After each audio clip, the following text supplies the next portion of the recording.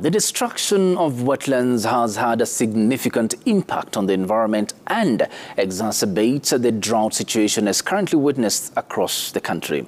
In Narok South, a rehabilitated wetland has changed the domestic and economic fortunes of the surrounding community. And as Mary Muoki now reports, the reclamation of the Enkongú Enkare spring has transformed the drought-stricken region into a horticultural zone, a vital resource that both the people and the environment. Wetlands are areas of land that are saturated with water, either permanently or seasonally. They play a crucial role in preserving biodiversity, reducing the effects of floods, and serving as habitats for numerous species of plants and animals. This is the Enkongú Enkare springs in Narok in Narok South. The freshwater springs flow to this water pan that has a capacity to hold over 5,000 cubic meters. For years, however, this water pan had been besieged by high levels of siltation, greatly reducing its holding capacity. As a result, over 700 people from the surrounding community who greatly rely on the water source for domestic use and for their livestock were hard hit. However, in 2020, the World Wide Fund for Nature Kenya stepped in and began the desilting of the Enkongú Enkare water spring.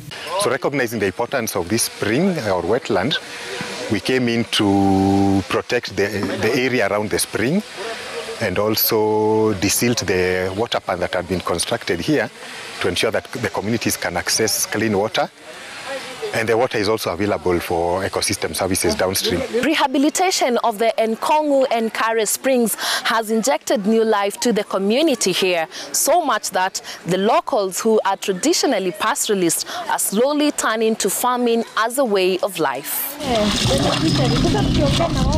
The water pan currently serves 7 schemes, including the Oloibor Oingoni irrigation scheme, where we meet Eric Setek, who together with a few others came together and started irrigation farming.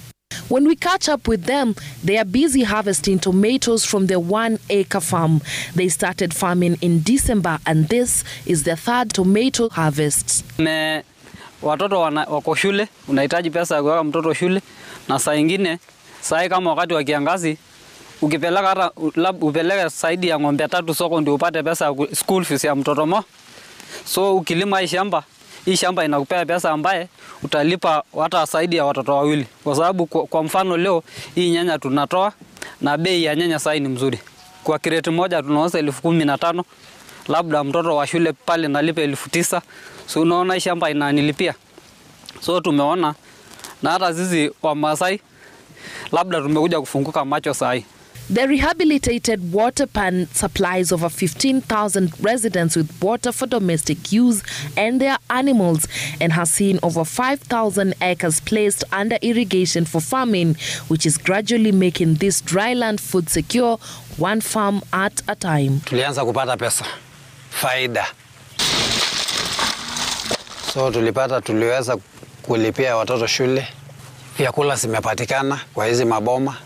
Sababu sasa tunapovuna ni wamama ndio wanakuja kuvuna. So tunawalipa. Wakishafuna wanatulipisha sanduku moja shilingi 400. So kila boma hapa inafaidika kupitia hii mradi. The wetland is such an important part of the ecosystem around here. Residents here have enough water for domestic use and their animals, and have saved many a women the long treks in search of the precious liquid.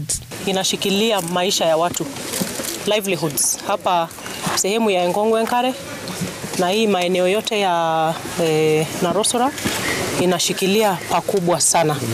In estimates, ile biashara yote ya nyanya, kitunguu, horticulture ambayo inafanyika hapa inategemea hii wetland.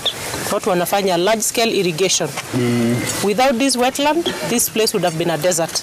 Which are traditionally pastoralists While marking this year's World Wetlands Day here at the Enkongú Enkare wetland area, Environment, Climate Change and Forestry Cabinet Secretary Soipantuya led the community in planting over 7,000 trees around the spring, adding that the wetland will soon be gazetted as a protected area.